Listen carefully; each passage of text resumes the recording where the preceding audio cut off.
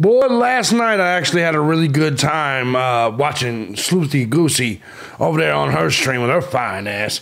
But anyways, I watched her go over some of the recent documents, and then I realized I wanted to talk a little bit about some of the recent filings and motions over here on this channel. Guys, is it possible it could be time to dismiss?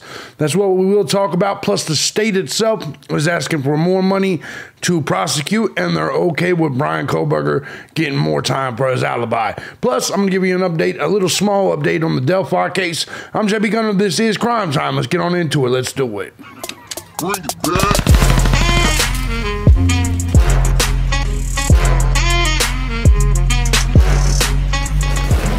What's going on, everybody? As you guys know, I'm thejbgunner, and this is Crime Time. Man, I feel like I ain't been over here on this channel in a long ass time. It's really early, so I sound like shit, but it is what it is. We're gonna roll with it.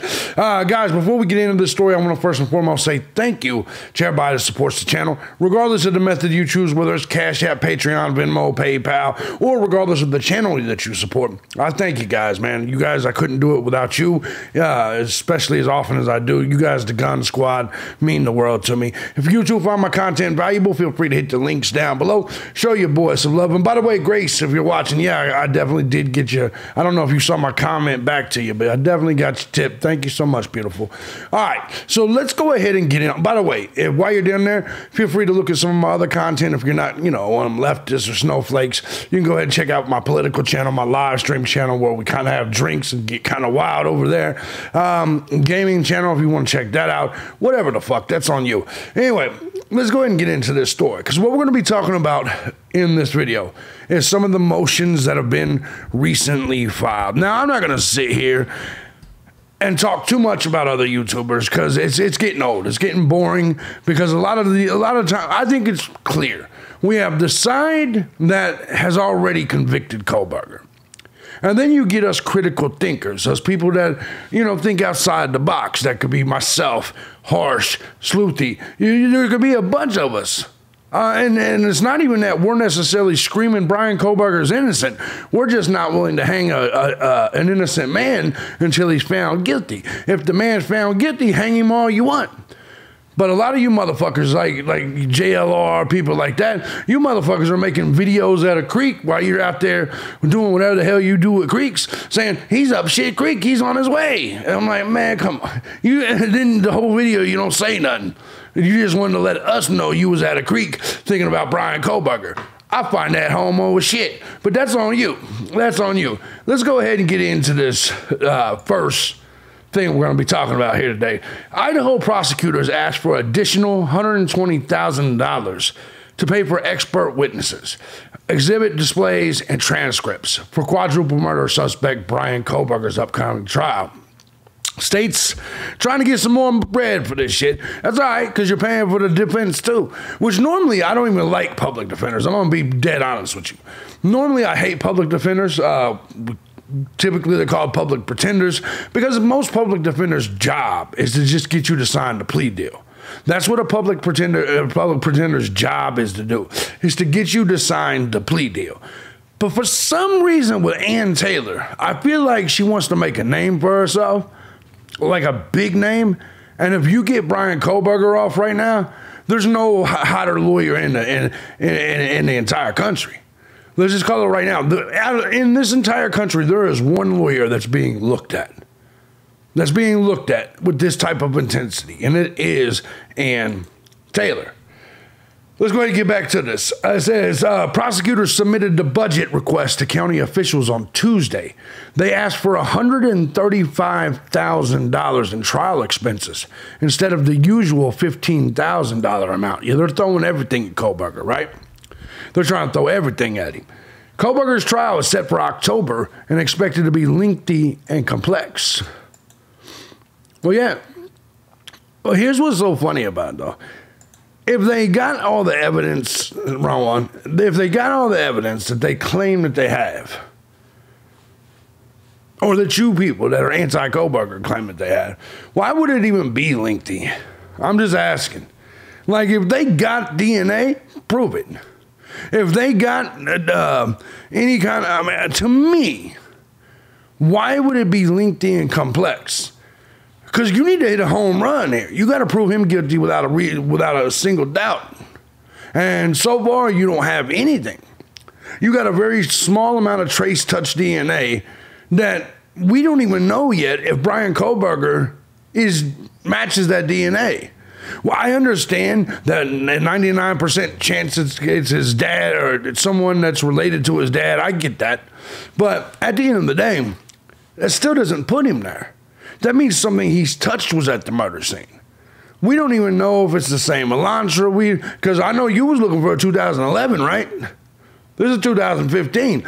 I'm just saying that so far there's no home run evidence. Now, don't get me wrong.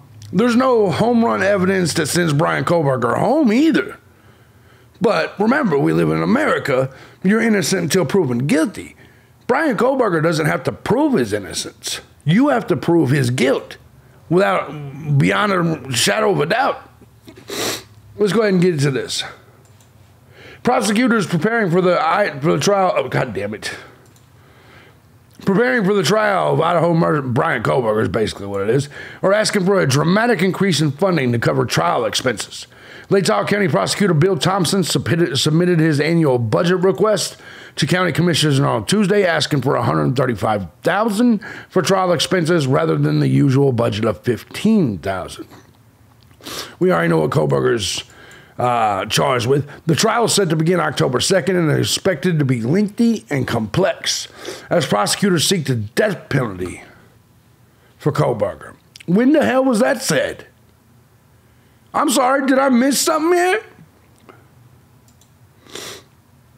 As prosecutors seek the death penalty for Kohberger. I'm sorry. When the fuck did they say they were seeking the death penalty? I know this is a potential in this case, but did Daily Mail just make up some shit that none of us knew yet? Because I'm pretty positive that the prosecution hasn't said that they were seeking the death penalty at all at this point. It's hard to project exactly what's going to be involved, said Thompson, according to the Tribune. We know that it's not going to be cheap, and that's a valid point. Kohberger's ready to take your ass to court. Thompson's budget request lists potential trial expenses, including compensating expert witnesses, witness travel fees, transcript fees, and exhibit displays. It's going to be an interesting trial. Kohberger is being held without bail in the Lake Tahoe County Jail, and at his arraignment in May, judge entered a plea of not guilty for him when he stood silent. We pretty much know everything that happened with the gag order and all that. No need to go over that. So anyway, basically the state is asking for more money, but that's not why we're here. We're here for some other shit. We're here for some motions, and basically, essentially what we're going to end up seeing, in my opinion, is Kohberger. He's going to, I believe Kohberger and the defense is going to ask for dismissal. That's the entire title of this video. I truly believe they're going to ask for dismissal because I believe they're going to prove his alibi. I believe if you look at their statements, they say they know there's exculpatory evidence. That is a confident man. His lawyers, did you see how confident and smiley the lawyers were when they went and did the gag order shit? Him and his lawyers have the faces of people that's confident for a reason. I don't think we're ever going to see a trial because I think these charges are going to get dismissed. Now, I don't think it's going to be right now, but at the end of the day, the minute they give him full discovery and they find everything, and most importantly, what you're going to see here is he keeps requesting the information, the proceedings of the grand jury. He believes, and Taylor believes, that there's going to be exculpatory evidence in the details of the grand jury. But let's go ahead and check this out. Let's see here. It says, so what this is the second judicial district. Okay, we already know that. This is a motion to stay proceedings. For you guys that don't know what this, here we go. Let's just go ahead and read it. Bryan Kohberger, by and through his attorney, Ann Taylor, basically means pause. Public defender hereby moves this court to stay all proceedings in the case pursuant to Idaho Code 2213. Mr. Kohberger was indicted by a grand jury On May 16th, he filed a motion to make available the record of all proceedings of the grand jury pursuant to Idaho. You know what I'm saying. Basically what this is they want this shit paused, stayed, until they get the information that they're requesting. Makes sense to me. Jury record and transcript and proposed order on May 30th, 2023. The parties are not able to reach agreement regarding the release of grand jury materials. I don't understand why this is a negotiation. In further opposition to Mr. Kohberger's motion for preparation of grand jury records, on June 6, 2023, the state filed the state's supplemental response to the defendant's motions. A hearing is scheduled for June 26, 2023. That's pretty close. To argue this contested matter. So we got a new court date. It's June 26. I think we've already known that anyway. Mr. Kohberger stood silent at his initial arraignment to preserve his rights to contest the indictment. I told you, that's exactly why he stood silent. He stood silent because he doesn't want to add validity to the indictment. He's contesting the indictment, and that's exactly what we're seeing here. We're seeing Bryan Kohberger, and this is exactly what I said on that day, is that this was probably him ultimately taking the steps towards challenging the grand jury indictment and contesting the entire grand jury indictment. I even made a video that talked about how he could challenge it and under what grounds. You guys have to check that out. Mr. Kohberger stood silent. Okay, he also asserted his right to a speedy trial pursuant to the United States and Idaho constitutions. Jury trial set to begin October 2nd. Time is of the essence. The argument, by the time this court hears argument on the preparation of the grand jury proceedings, almost 6 weeks will have passed from the time of the indictment. Preparation of the grand jury record will then take additional time. Mr. Kohberger has the right and intends to contest the indictment. He's going to contest the whole thing. The Idaho Code allows the defense to seek a stay of proceedings.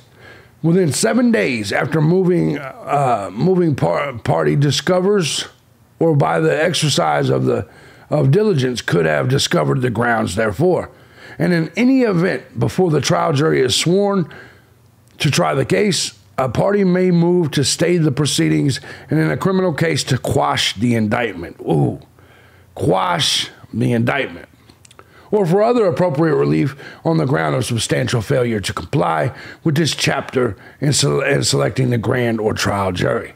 Mr. Kohberger seeks to stay the proceedings as appropriate relief while the matter of the grand jury record is argued and prepared.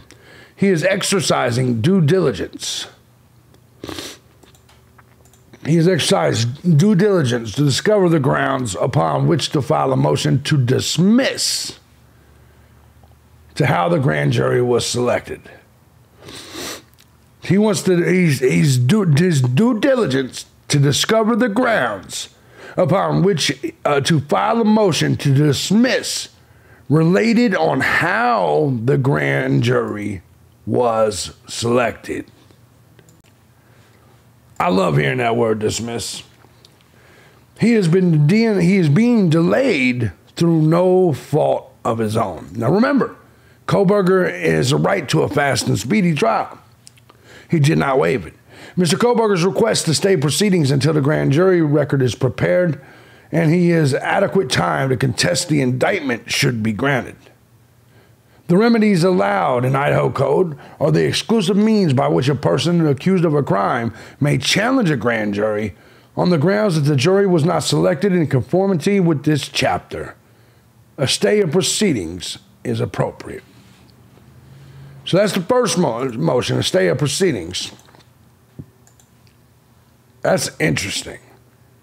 There's a couple more things here we're going to be going over.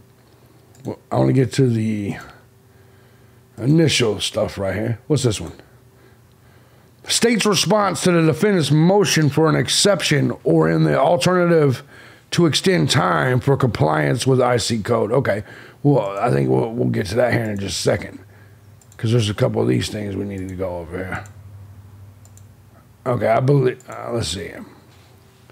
So I believe this is defendant's reply to state supplemental response to the defendant's motions regarding grand jury records and transcripts.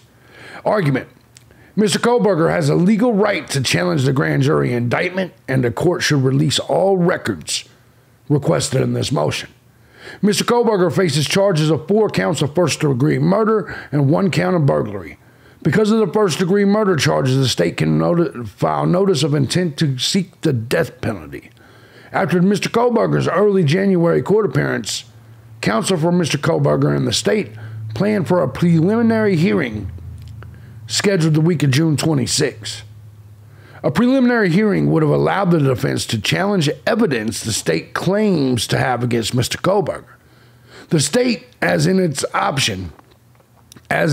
its option, chose to proceed with a secret grand jury. A grand jury was, I can't even see the word, impaneled at a time when the small community of Moscow, Idaho, had been exposed to 6 months of intense local, national, and international media coverage. Because the state has provided extensive discovery, Mr. Kohberger knows the exculpatory evidence exists. Look at that. Because the state has provided extensive discovery, Mr. Kohberger knows that the exculpatory evidence exists. Yeah. Whether a fair and impartial panel of grand jurors was assembled amidst intense media coverage is a significant question the defense must evaluate. CER, we've talked about these in previous videos. Whether inadmissible or exculpatory evidence was presented to the grand jury is a significant question the defense must evaluate, which makes sense to me. And while there are many other legal arguments Mr. Kohberger may want presented, illustrate good cause for the defense need for all materials set forth. Hold on, what's this? Why does it say page 2? Okay, yeah, that's right. Yeah, we're okay. All right, we're in the right one. Mr. Kohberger is entitled to pursue relief on a single error or cumulative errors. To determine if there is cumulative errors, it's 8 o'clock in the morning. Good cause exists to review all items requested in this motion. Cumulative error exists when the cumulative effect of the errors and indiscretions, none of which alone might have been enough to tip the scale, operate to the defendant's prejudice by producing a biased grand jury. A series of errors, harmless in and of themselves, may in the aggregate show the absence of a fair trial. You know what? I'm concerned a little bit, right? I feel like they're really hammering home these technicalities of like the fair trial and shit. Don't get me wrong. Yeah, he should get a fair trial 100%. I'm worried that the defense is really harping on technicality. This is just part of the process, though. This is just part of the process. So I ain't too worried about it, right? Okay, here we go. Mr. Kohberger is entitled to request the proceedings be stayed while he challenges the indictment. I love that fact that he's challenging it. The rules provide for the release of all items in Mr. Kohberger's motion without good cause. Mr. Kohberger is requesting items listed in the Idaho Criminal Rule 6 and Idaho Codes, blah, blah, blah. Mr. Kohberger is not seeking anything outside the rule or statute. Each portion, the state's suggestion that he should listen to the audio recordings and or review the transcript of incomplete proceedings merely adds delay to Mr. Kohberger's ability to challenge the grand jury indictment. Essentially, Mr. Kohberger is asked to look at some but not all and then ask for more at a later time. Mr. Kohberger's right of a speedy trial has not been waived. That's very, very important. This sort of delay would require either a waiver of his important right to a speedy trial or for counsel to represent him less than fully prepared. As Mr. Kohberger, under separate but contemporaneous filing is requesting that his case be stayed during the now contested process of obtaining materials he must examine. Authority for a stay is contained in Idaho Code, blah, blah. Mr. Kohberger is acting with diligence to discover grounds upon which to challenge the indictment through a motion to dismiss. Have I already read this? No, I don't think so. The state's obstruction of release of the full grand jury proceedings is creating unnecessary delay. The case should be stayed until Mr. Kohberger has complete access to all matters related to the grand jury proceedings and until such time as he can file an Idaho Rule 48 motion to dismiss the indictment. Or as Mr. Kohberger is requesting, the court should order all grand jury records released so the defense work can be done. I don't see what the problem with that is. I don't see what the problem with that is at all. The state's reliance on state blah, blah, for the standard that good cause is required is not accurate. Mr. Abdullah's grand jury proceeding were in 2014, before ICR 62 was adopted in 2017. The rule does not require good cause, and even if it did, good cause exists in the as explained earlier. In Mr. Abdullah's post-conviction case, he was arguing that grand jury transcripts that had not been included in the appellate record needed to be added and briefed as a subsequent issue. Mr. Abdullah wanted to argue that the grand jury term had expired. In this case, Mr. Kohberger is asking for grand jury records immediately following his indictment and before jury trial. Not 10 years, not years later in a post-conviction proceeding. Well, she's getting spicy in this motherfucker, right? It is worth noting that Abdullah illustrates how issues such as this have plagued cases in the appellate realm. For decades, release of the grand jury records now allows Mr. Kohberger's defense to provide representation. Yeah, there we go. I don't know why I didn't make this fucker bigger from the start. That was my problem. The hell was my problem? At least that makes sense. What the fuck? Anyways, to provide effective representation. Okay. Mr. Kohberger seeks access to these records, whether selected or is that where I start? Yeah, I believe so. Mr. Kohberger seeks access to these records, whether sealed or under a qualified protective order. Defense counsel needs to be able to disclose the grand jury records to a defense team, including relevant experts, with the admonition that the records are not to be copied or dispersed. Defense counsel needs to be able to review the records with Mr. Kohberger, but does not seek an order to provide him with a copy. They just need to review the records with him. They don't need an order to give him a copy. Additionally, the defense needs to be able to refer to the records in legal challenges or witness examination. To protect the sensitive nature of the records and pleadings referencing grand jury proceedings, any such pleadings can be submitted to the court with a motion to seal. Conclusion. Mr. Kohberger is entitled to review all of these proceedings as set forth in his original motion. Although good case is not required, it exists. I think we already did this. It exists because the grand jury was impaneled after 6 months of an intense coverage. We saw that. We've read all that. Yeah, okay, this is the end, essentially. We know about the errors. He does not object to the records being sealed, as clarified earlier.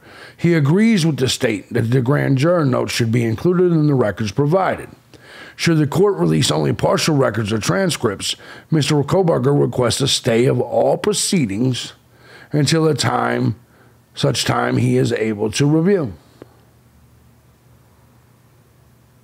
I think he's going for it, man. Idaho Criminal Rule 48, dismissal by the court.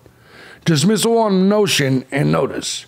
The court on notice to all parties may dismiss a criminal action on its own motion or on the motion of any party on either of the following grounds. Number one, for unnecessary delay. Here we go. In presenting the charge to the grand jury, or if the information is not filed within the time period prescribed by Rule 7, or for unnecessary delay in bringing the defendant to trial. That's a reason for dismissal right there. For any other reason, if the court concludes that dismissal will serve the ends of justice and the effective administration of the court's business. When a court dismisses a criminal action, the order of dismissal must state the court's reasons for dismissal. An order for dismissal is a bar to any other prosecution for the same offense, of course. That's what he's going for. That's what he's going for, man. The state's response to the motion for an exception or in the alternative to extend time for compliance with IC-40, whatever, comes now the state of Idaho, by and through Latah County prosecuting attorney, and respectfully submits the following response to the defense's motion. The state acknowledges that the discovery in this case is substantial and ongoing. The state also recognizes that this case is currently set for jury trial, projected to last 4 to 6 weeks, and starting in less than 4 months. Balancing the above, the state has no objection to the reasonable extension of time for the defense to comply with its obligations, with the understanding and execution that the state will likewise have a reasonable period of time to respond to any preferred notice of alibi, with additional understanding that any defense compliance. Okay, so basically this is about the alibi. It gets old and boring reading the motions, but you got to do it. You got to do it. So basically, what I've got here, what it seems to be, number one, they've extended his time to present an alibi. I still think he will present an alibi. Number two, Kohberger wants all the fucking information so he can file, in his own words. Kohberger wants to see all the information so he can get the exculpatory evidence and file for a motion of dismissal. He's ready. This motherfucker's ready. He's ready to file for a dismissal. Confident. I've been telling you, he's confident as fuck. And Taylor's confident as fuck.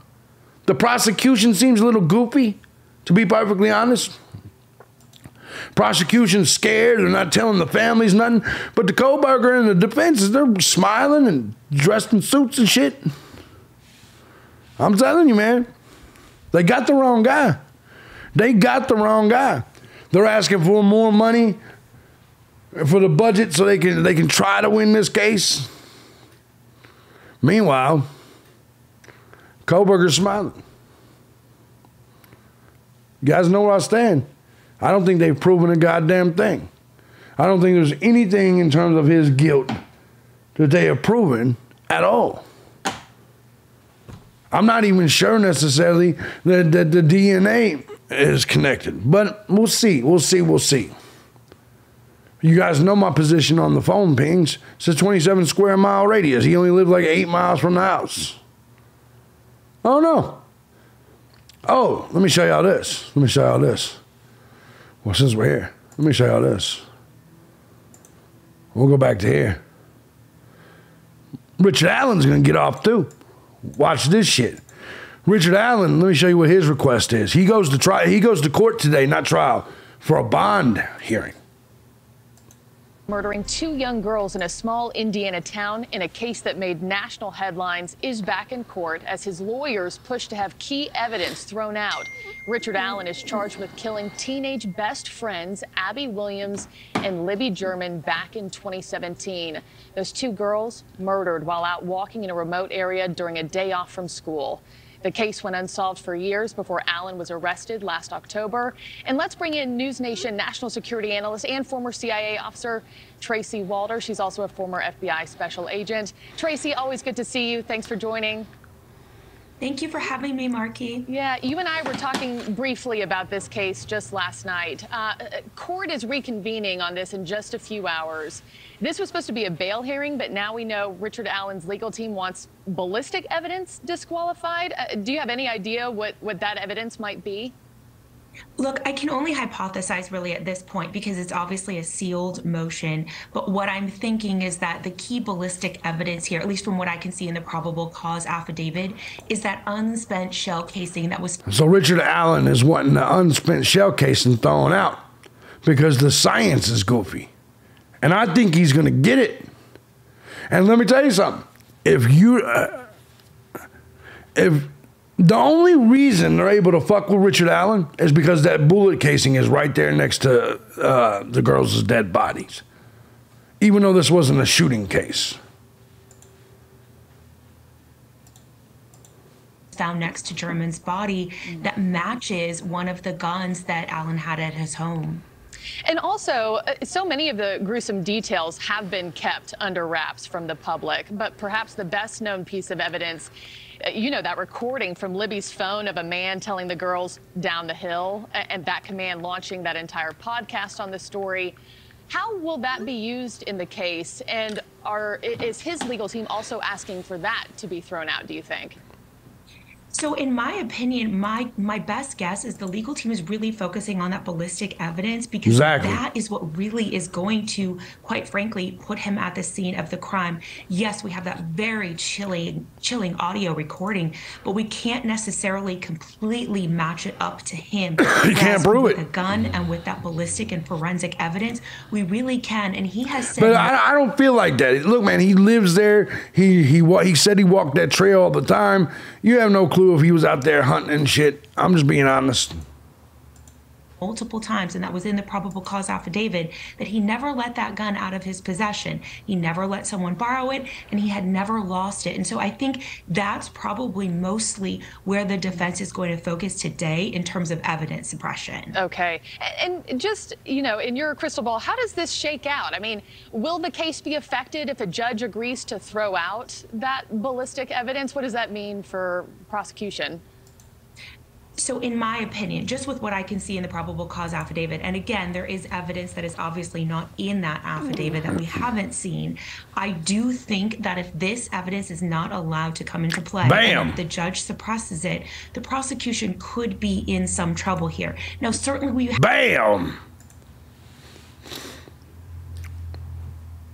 Richard Allen's going to try to get that ballistic shit thrown out today. I mean, I don't think the judge is going to make a decision on it today, but shit, it's a bond hearing. Maybe he goes home today. I doubt it. You know what I mean? I doubt it tremendously. I don't know, man. Kohberger's pushing for a dismissal. Richard Allen's going to push for a dismissal. I'm going to be right at the end on all these cases.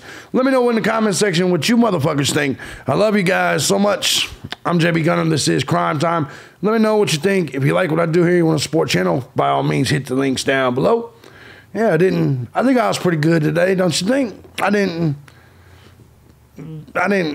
fuck with Tyler Feller. I'm just saying. I'll see y'all next time. Peace out.